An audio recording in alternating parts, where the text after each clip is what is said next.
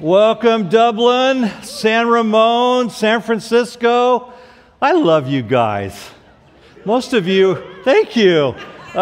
Most of you are really nice. Yeah, no, I love you all. Love you all. Good to be with you. If you're our guest, if this is your first time checking out Brave Church, we're so honored that you would be here. And we hope that you leave here encouraged and you'll want to come back. My name is Daren Laws. I'm one of the pastors around here. And we've been studying through the Gospel of John together. And we're asking the question every week, who is Jesus? And we're going to be looking at John chapter 12. So you can go there if you'd like to on your Bible or your phone or on the screen. You can follow along. But the title of this teaching is Finding Real Community. And you know, real community is something that we all long for and need to live full lives. It's a group of friends who support us, that we do life together. But it's not always easy to find community. Have you noticed that? And you know, where you feel really safe and you feel supported. And some of us listening today, you've tried and you've been burned, frankly. Or maybe you've opened yourself up to relationships and only to have, you know, to be betrayed or to be let down in some way. You know, others of us were lonely. Let's just be honest. And maybe you started out with a new season of life and you're like trying to find your place. You might be new here to the Bay Area. You might be in a new life stage. You know, all of a sudden you're married, but none of your friends are married yet. And you know you need some married friends, but you don't know any married friends yet, or the same things happens, you know, from no kids to kids, or from a full house to an empty nest. Well, who's other people that are in my life phase and what I'm going through? You might even be looking for friends that you can relate to professionally, people who understand your career. They understand your unique challenges in the work that you do. The thing is, we all need friends. We need friends so that we can feel understood, so that we're seen. And friends just make life better. They just do. But sometimes, even when we know that we need this, maybe even desperately need this, relationships don't turn out the way that we had hoped that they would. Why is that? Why can relationships sometimes feel so hard to figure out? Why is such a basic human need sometimes so complex to have it met? Today we're going to be learning a lot about relationships, and I'm going to be sharing some things about friendship and life that will help you on Monday, that you'll be able to use on Monday morning. And first, let's read about some friends who they're gathered in a home. They're having Jesus over for dinner. Can you imagine that? Having Jesus over to your home for dinner. Would you DoorDash or would you cook for Jesus? You know, I mean, these are thoughtful, provoking questions, all right? But let's pick up in John chapter 12, verse 1. 6 days before the Passover, Jesus came to Bethany where Lazarus lived, whom Jesus had raised from the dead. Here a dinner was given in Jesus' honor. Martha served while Lazarus was among those reclining at the table with him. He's just relaxing, chilling there, having a good time. And then Mary took about a pint of pure nard, an expensive perfume, and she poured it on Jesus' feet and wiped his feet with her hair. And the whole house was filled with the fragrance of the perfume. But one of his disciples, Judas Iscariot, who was later to betray him, objected. Why wasn't this perfume sold and the money given to the poor? It was worth a year's wages. He did not say this because he cared about the poor, but because he was a thief. As keeper of the money bag, he used to help himself to what was put into it. Leave her alone, Jesus replied. It was intended that she would save this perfume for the day of my burial. You will always have the poor among you, but you will not always have me. Jesus, Mary, Martha, Lazarus, they are very close friends. I was waiting in line at Starbucks, and there was a young woman in front of me about age 30, and I just overheard their conversation, and she said, my boss just gave me a $200 bonus, and my boss said, take a friend out to dinner. Like I have a friend. She said, hey, put all $200 loaded on my card. Coffee is my friend. People are hungry for friendship. God created us for friendship. And He designed us to do life together. And some people, you know, you're naturally strong in developing friendships, but not everyone is. Every day we encounter, different types of people. Some are delightful, some are difficult. Some are inspiring, some are irritating. Some are firecrackers and some are duds. Still, I think we all would agree that when we lack meaningful community and friendships, life can be pretty flat. Which brings us to point number one. If you're taking notes, point number one is this: Jesus needed community, and so do we. Jesus needed community, and so do we. The authors of the popular book called What Retirees Want say that we're entering into what they call the fourth era of retirement. And there's a lot to that. But did you know that the word retire, what it means? It means to leave or withdraw or even disappear. Now, I don't know about you, but that doesn't sound like a really healthy options to me. Leave, withdraw, or disappear, right? One of the top 10 mistakes they say that you can make when you're retiring is to leave your community of friends. Many leave, they withdraw, or they disappear to another state.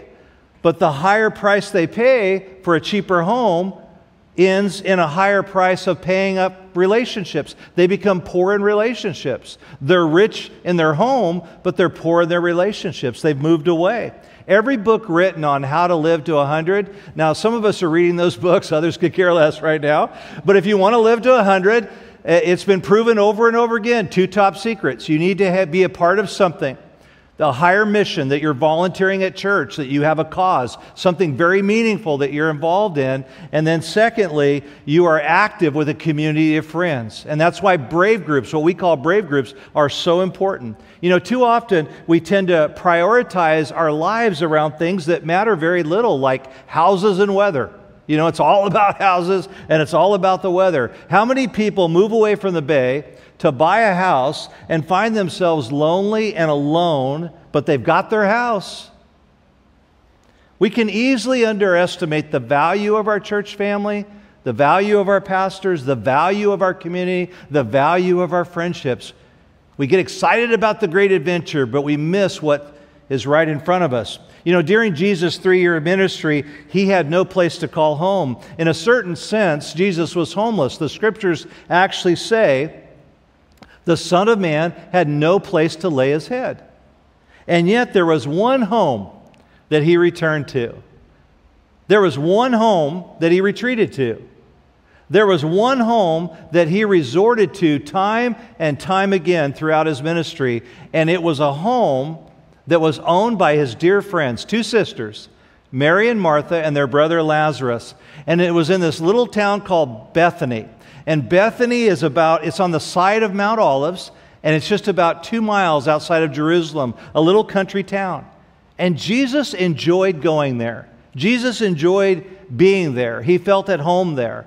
Some people, you go to their home and you just immediately feel at home.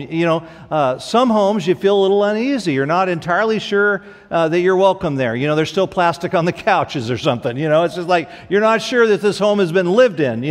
Others homes, you just go there and you kick your shoes off and you're ready to relax, and they offer you chips and salsa and a cheese plate and iced tea. That's my dream. And they're just prepared for your arrival. And the food is delicious. And then other times you don't know exactly what you're eating when you go to someone's home for dinner.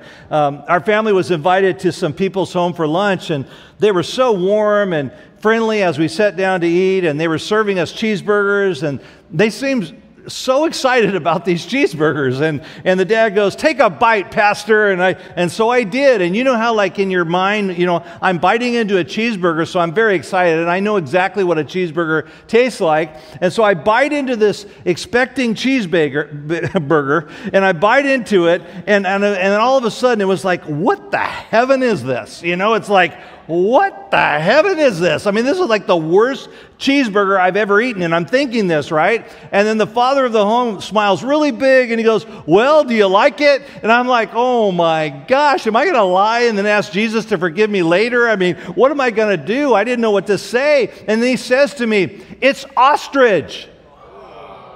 And I go, and then he goes, "We bought an ostrich farm, Pastor." "You bought what?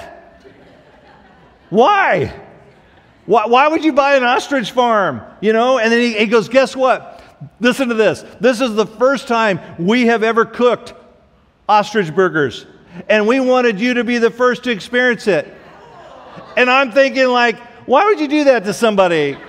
I mean, first of all, there's a reason that ostrich is not at Chipotle.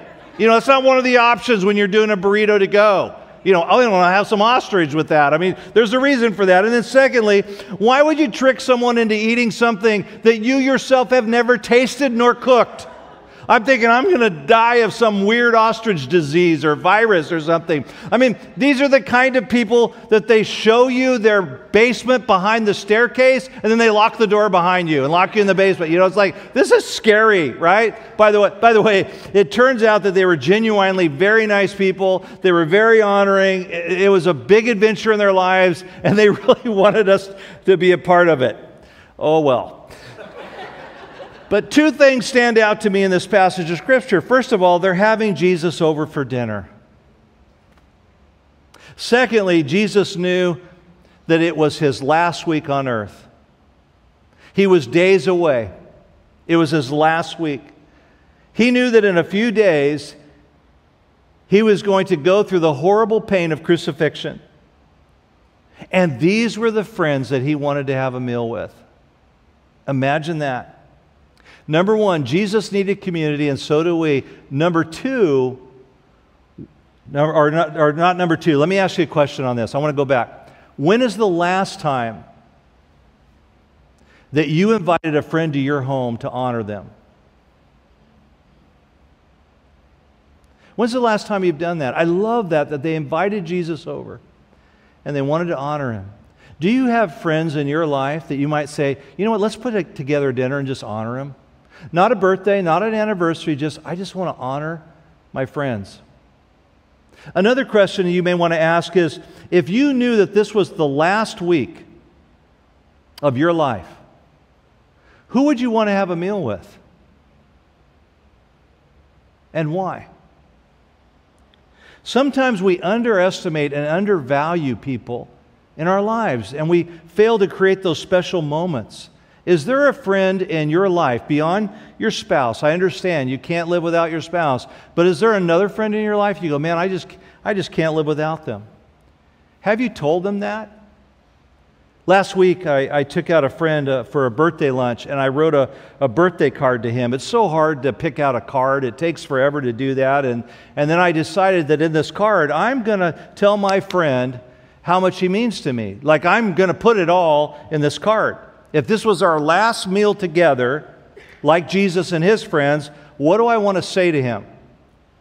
And so I read the card out loud to my friend. And then I gave him a box of hard sourdough pretzels because those are his favorite. But I knew that because I'm his friend. And you know what? I felt such joy in my heart after doing that. It felt so good to write it all out, to think it through. I was just blessed thinking about him as I wrote the words. And then to read it out loud was such a moment. And then to give him the card. I've got to tell my friend how much he means to me over a meal. And I wanted to hear from him. I wanted him to hear from me how truly special he is. Don't die with your gifts still inside of you. Listen, if Jesus needed community, so do we. Number two, not all relationships are created equal. There are basically 4 categories of relationship. A lot of people have written on them, spoken on them. There's a lot of different variations and different names for them. But our brave SF campus pastor, Pastor Al, he recently recommended a book to me by Dr. Darius Daniels, and it's called Relational Intelligence. And in this book, the author gives his 4 categories of relationship: friends, associates, assignments, and advisors. Friends, associates, assignments, and advisors. Category number 1, friends.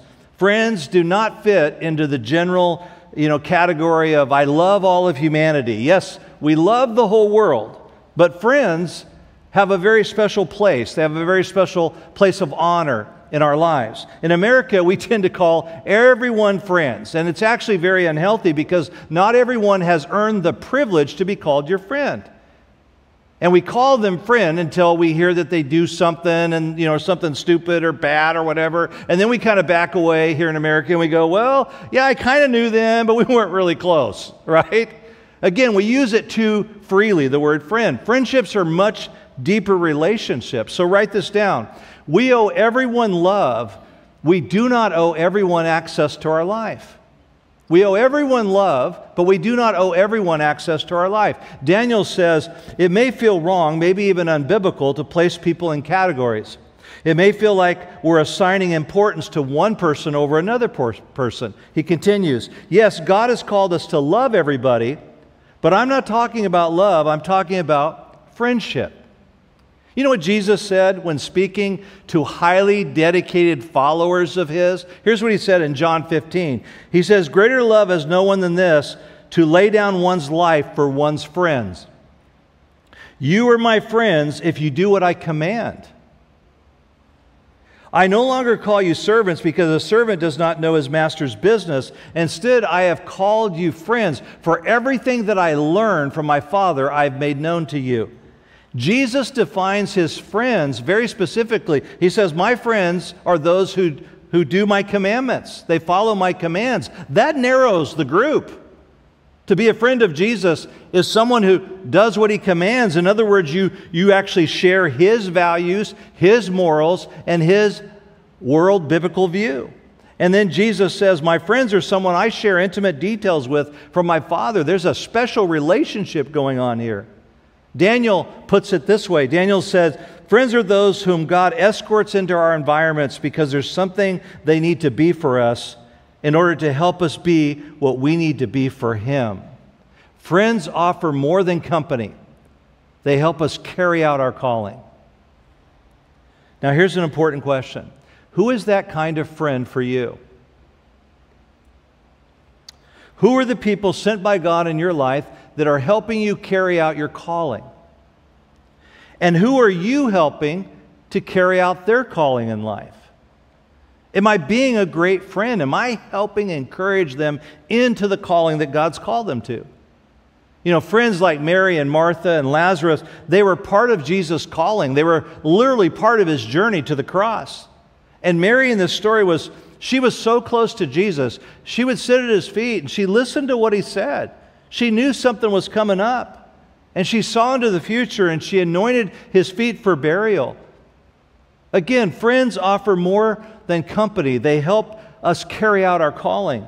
Those are the kinds of friends that we want to cherish and that we want to honor in life. And some of us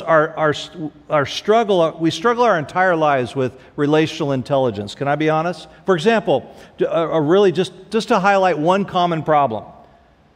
Some people do not know when or how to stand up for a friend. We get confused on that. Some think they think they're honoring Jesus and being super loving when they refuse to take a stand against people who are trashing their friends.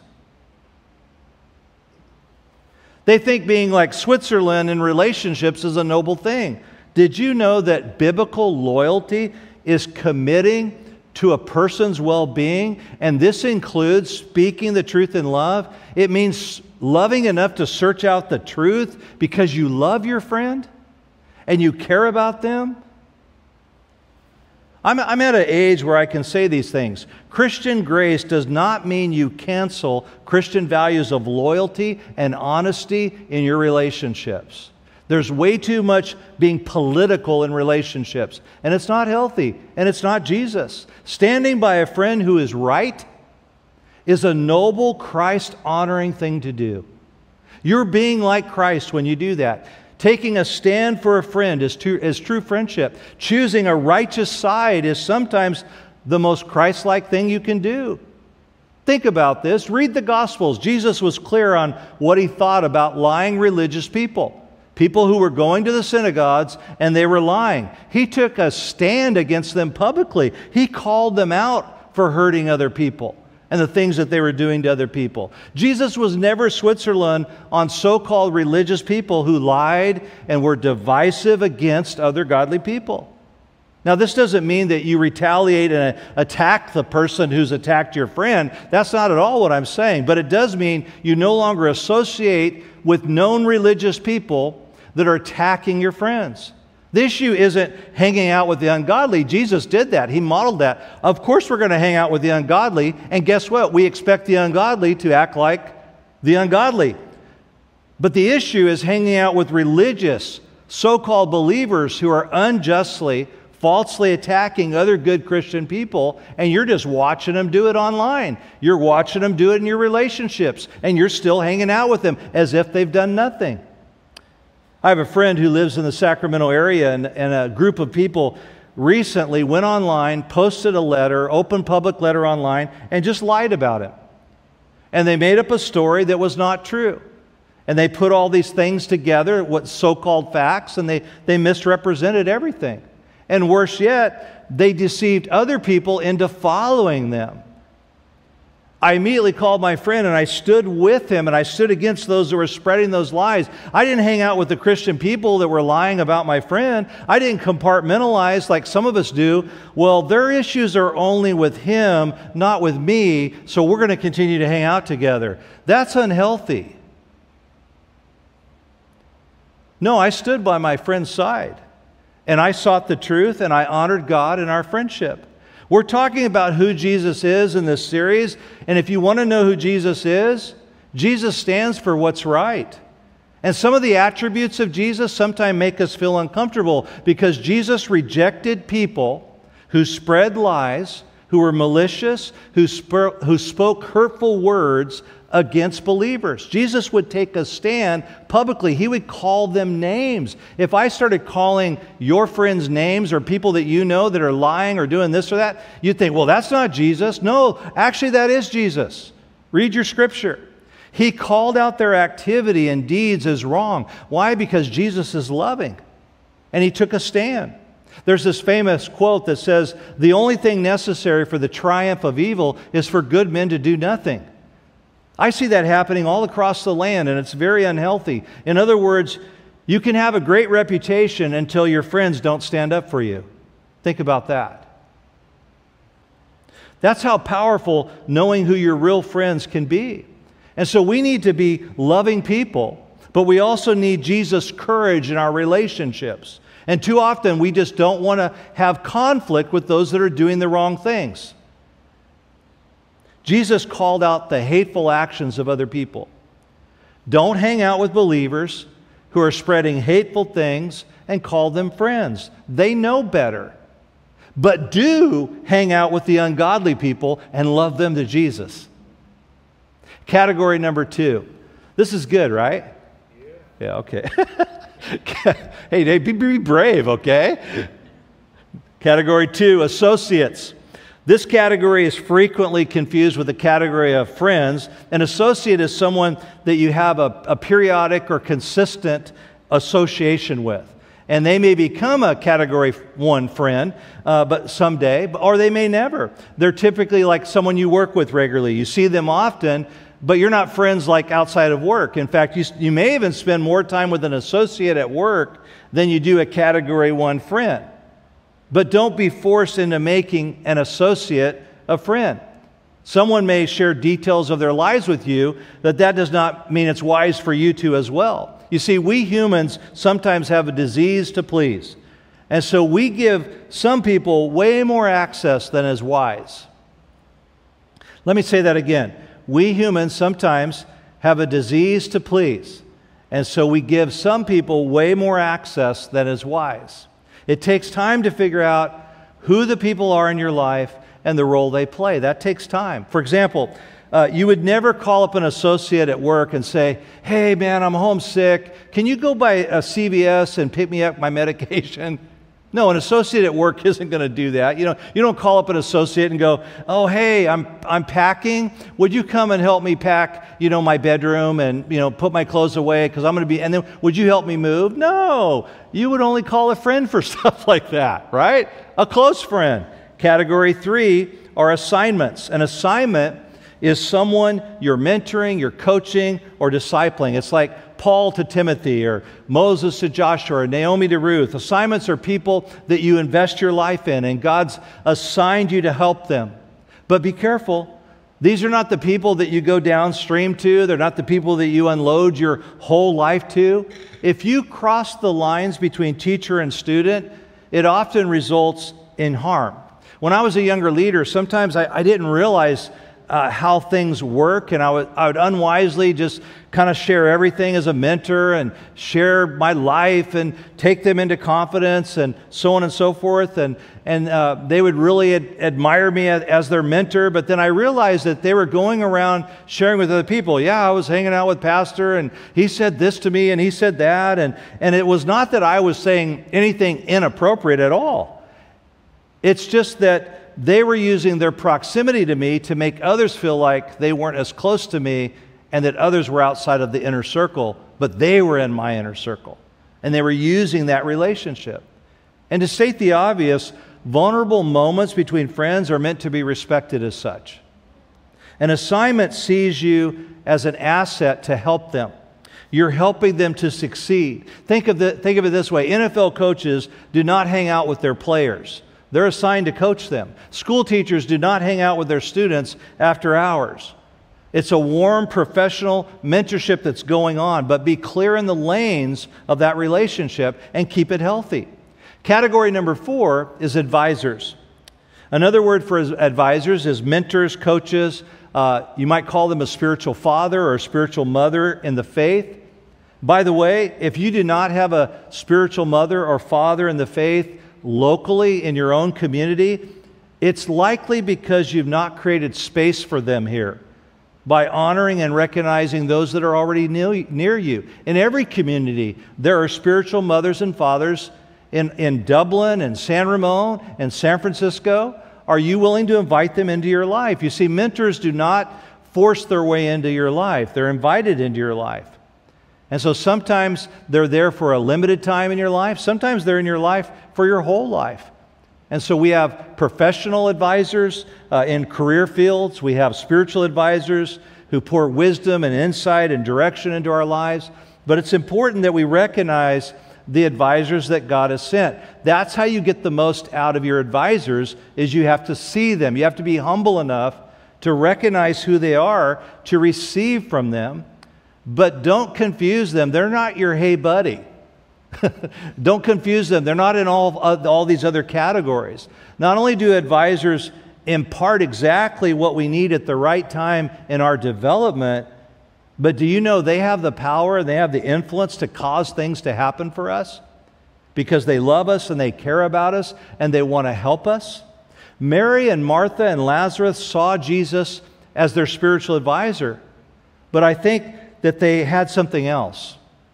Somehow they were able to provide love and support and comfort and strength to Jesus when he needed it most. Their relationship went far deeper. They'd become like family together. By the way, before we move on, people with what I would call low relational intelligence do not seek out wise friends. They just don't. They're stuck in the comfort of their peer group. They do not seek out wise advisors and invite them into their life. They do not honor potential coaches or mentors. They don't want to acknowledge anybody in their life that could have a special role. Sometimes it's because they've been hurt. Sometimes it's because they're wise in their own eyes. And they're not aware, they're blinded to how much they're in need in certain areas of their life. They'll use their comfortable peer group for guidance as their sounding board, which is so foolish because your friend hasn't lived any longer than you are and you're looking to them for guidance for your future. That's called low relational intelligence. And they do this for any number of reasons. You may have a low relational intelligence because you have a low self-image and you think, well, they're too busy for me. I'm not going to reach out to them. Or you may withdraw from people who intimidate you. Sometimes the people that intimidate you, it's because you're aware something good's going on there and I'm intimidated by it.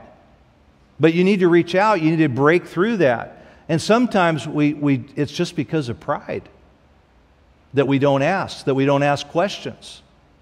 Humility is found in question. When you ask questions, there's humility in that.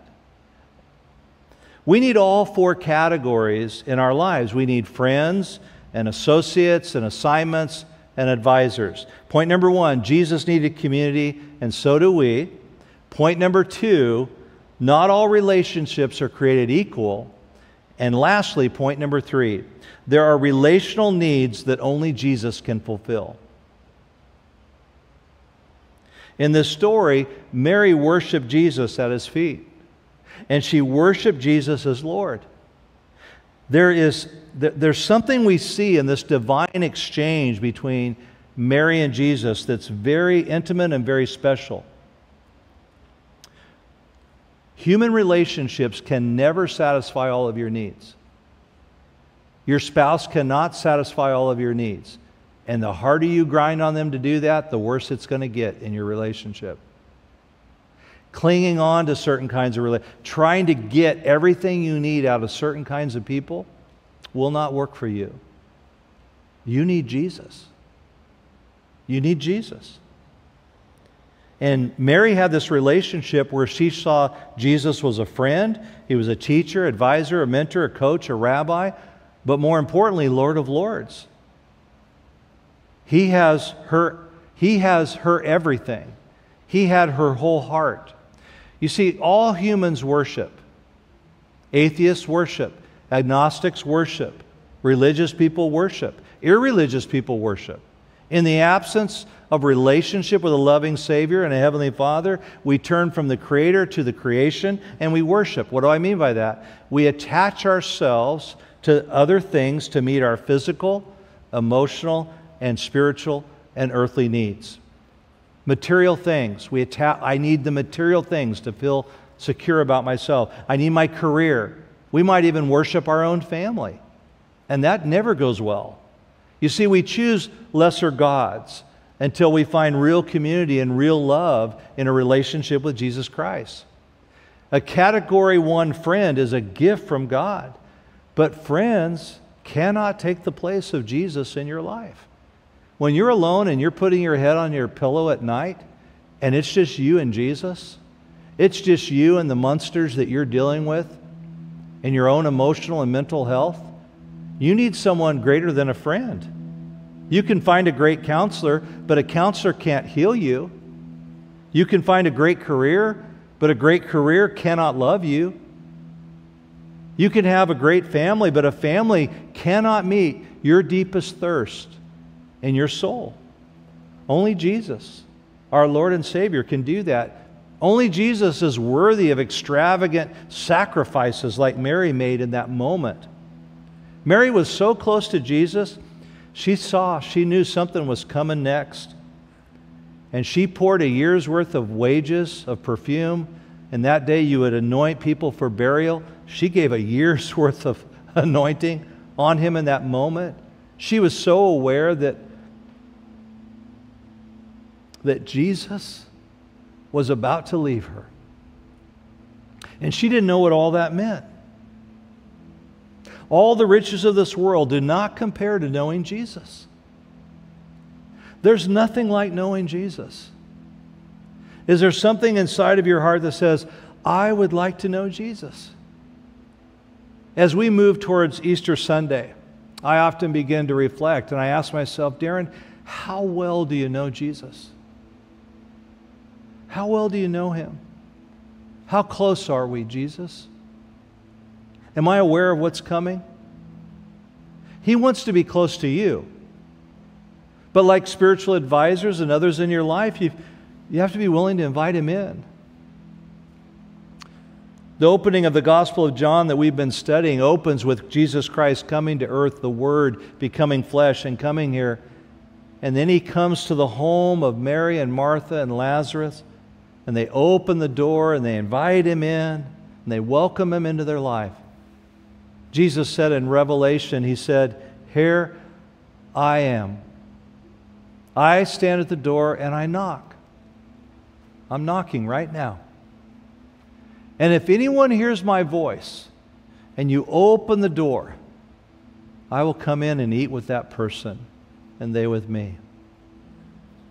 Jesus is offering you His life. It was the last week of Jesus' life, and he wanted to be with his friends because only there could he find real community. And only in this context of the body of Christ, fellow believers, bonded together in one truth that Jesus Christ is Lord and Savior, can we find relationships and real community? Many people miss moments. While Mary grasped this moment, this opportunity, she anoints Jesus' feet for the burial. Judas, he missed the whole moment. His heart was so far from God, he's just worried about money. Are you worried about money? The 12 disciples, Jesus told them over and over again, I'm going to Jerusalem and I'm going to give my life. That's why I believe that Mary knew. She listened. She was at the feet of Jesus. She knew what was coming. Are we listening? We can miss really big moments and not tune in to our greatest need. The Scriptures teach that God has placed eternity in our hearts. You know what that means? Every single human being, whether you believe in God or not, you're aware that there's something more. You know, deep in your soul, there's something more after this life. It means that we intuitively are aware that there's more awaiting us after death, and this life is not all that there is. The Apostle Paul said, if you hope in this life alone, you're a miserable person. Well, why? Well, look around you. Watch the news. All your hope can't be in this world. Don't miss this moment to receive Jesus into your heart, to open the door, to invite Him into your life. Would you bow your heads with me, if you wouldn't mind, and just close your eyes, just creating a sacred place between you and the Lord. Is this your moment? Is there something inside of your heart that says, yes, I would like to invite Jesus into my heart? I'm not going to have you stand or come up. This is between you and Him, an intimate moment of relationship. Would you like to do that? Just slip up your hand and say, yes, Pastor, that's what I want to do right now. I want to do that in this moment. Just respond to Him. Go ahead. And I want to pray with you. And I want to pray for us and our relationships and our friendships in this place. Lord Jesus Christ, you see the response of hands. You see the response of people's hearts in this moment. Lord, we ask you to forgive us of all of our sins. Lord Jesus, we need you. Lord Jesus Christ, Son of God, have mercy on me, a sinner. We invite you into our hearts and into our home and into our lives. Lord, I pray for us in our community of the Brave Church family. I pray for healthy relationships, godly men and women that would stand by each other, love each other, stand for friendship, stand for loyalty, stand for truth, that we would be brave enough to speak the truth in love and to care for one another, to make space for one another and time for one another and to honor one another. In Jesus' name we pray. Amen.